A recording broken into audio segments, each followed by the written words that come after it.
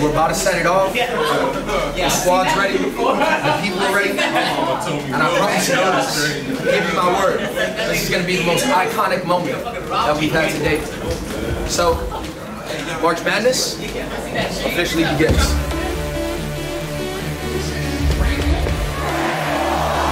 So happy and great to be here with each and every single one of you guys.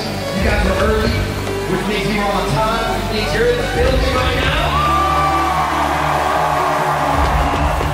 And honestly, I think that this is one of the coolest experiences because this is the first time that we're back outside together.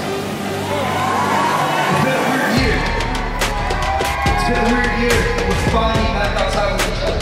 So over the course of the next 2 days, you guys are going to learn information that's going to change that situation. Make sure you guys are taking notes so your hands fall off back over and over again. We have video players. We got, yo, who's ready for the biggest event in the history of Ryan National Play? Let's go!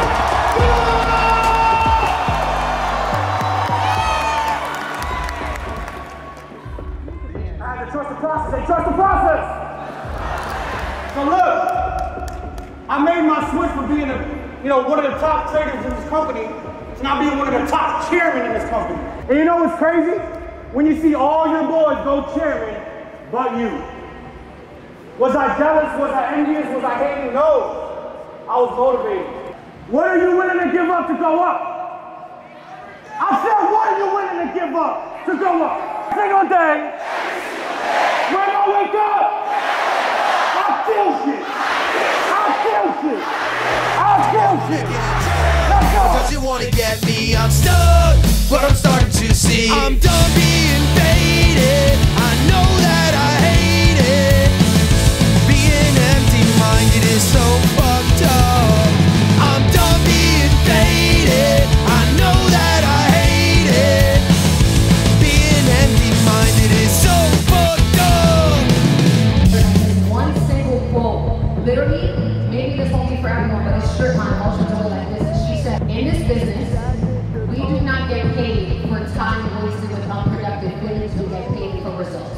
God give you more if you're not grateful for what you have right now. Take a look around, look at each other. These are all these people that are going after their dreams, their goals, their aspirations, right? Stop looking at all your problems. You have the ability to have whatever you want. You're in an arena right now with people who are going all in. Far from who we used to be. I gotta let this whiskey settle in and sink before I begin to speak. Holy shit, everything I say these days tends to bother me. Yeah. They tend to bother me. They tend to bother me.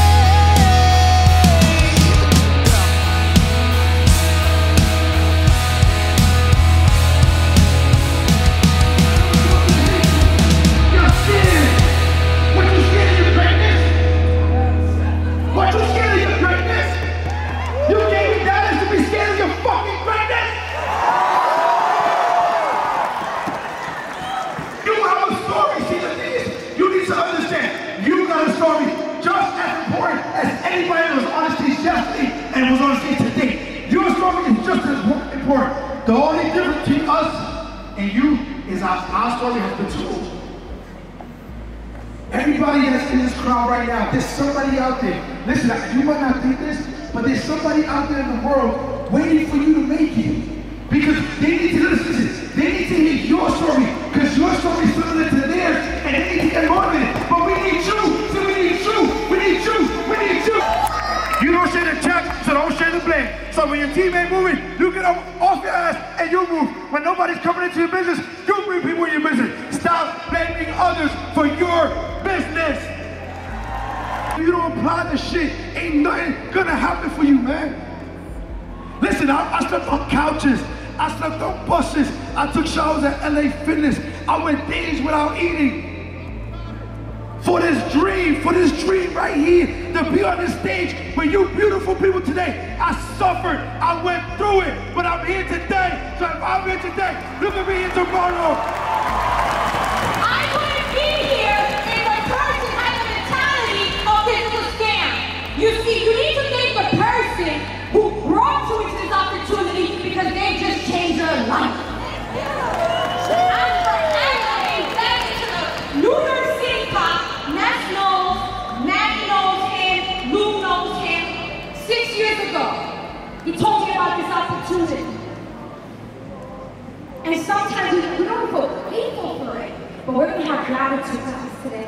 I want everyone to feel grateful for what you have, because when you are grateful for what you have now, God is going to open more doors